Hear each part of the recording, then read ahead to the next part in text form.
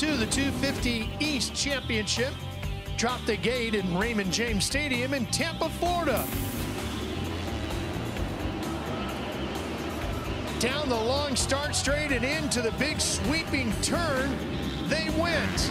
And it was R.J. Hampshire on the Geico Honda that had the early lead.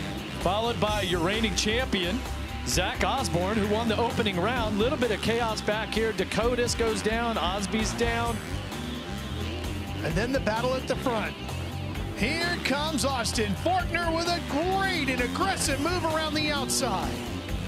Austin Forkner still winless in his Supercross career, but he had the lead. Multiple riders were out front trying to make some moves. Watch this, what happens with Smith and Martin. Martin goes off the track, hits the plywood, down the Honda rider would go.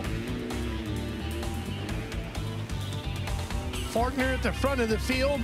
Ran good the week before in Dallas. Couldn't put it all together. Could he do it here tonight? Watch more troubles from Martin. Goes down in the whoops. The encouragement from Zach Osborne's mechanic to close in on the leader. The Dallas winner would be aggressive, but it's Forkner who gets his first career victory in Monster Energy Supercross competition as he wins a 250 East race in Raymond James Stadium in Tampa.